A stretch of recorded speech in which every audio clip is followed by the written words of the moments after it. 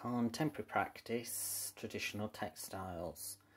Through my experimentation with my traditional textiles, I do find photography as an excellent source of taking photographs of my work for evidence of experiments and obviously for reference. So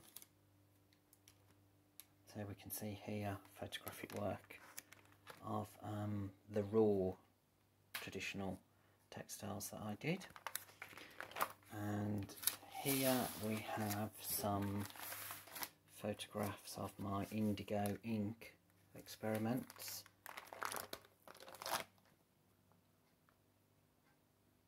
I think they make pretty nice photographs.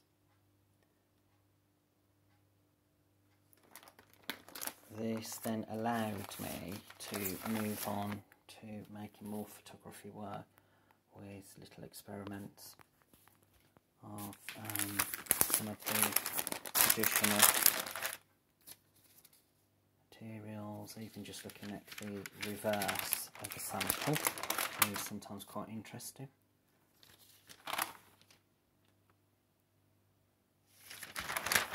And then there is a collection of photographs of my final samples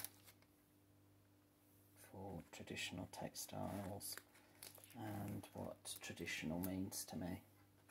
Family photographs of my grandparents, my mum and my two aunts, and as we can see I used capsules to protect the photographs, to protect family values, and the rawness of the traditional textiles work really well with the black and white photos.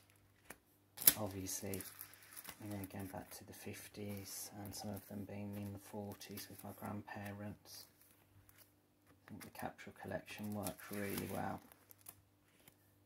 for a selection of samples for traditional textiles. Neil Garradley, Contemporary Context.